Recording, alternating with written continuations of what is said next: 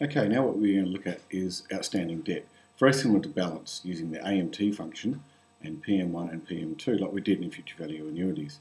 We're going to put it inside a loan question and see the difference that it makes. So let's have a look. You borrow $250,000 to buy a house and plan to pay it back over 25 years. The rate's 5.6% compounding monthly. We want you to calculate the minimum monthly repayments needed to pay off the loan. So how much will you pay to get rid of that loan? Then, what's the outstanding balance, or what's the debt after 6 years?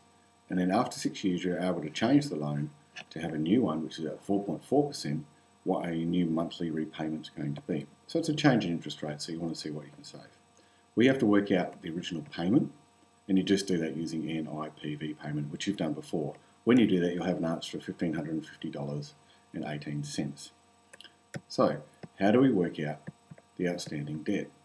Now, this is using the AMT function, and there are two steps to it.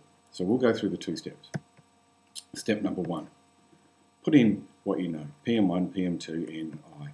The NIPV payment, future value, and those ones are all taken from the question before, so the calculator remembers them. Then your payment 1 is going to be the first payment, and payment 2 will be 6 times by 12 because you're looking at the 6th year, and there are 12 payments per year. Put this into the calculator, hit balance, which is F1, and you have an answer of $217,271.22. That is what you owe after 6 years. Right, so what do we do then? Step 2, after 6 years you're able to fix the loan, so you've got to go back to the normal window and start again.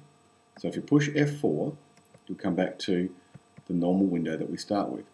So then you have to alter the N and the I and the PV. So actually you're changing three things. You're changing how much time you've got left on the loan, the rate, and your PV. Your PV is actually the balance that you've just worked out. So you have to write that down so that you can just transfer it into there.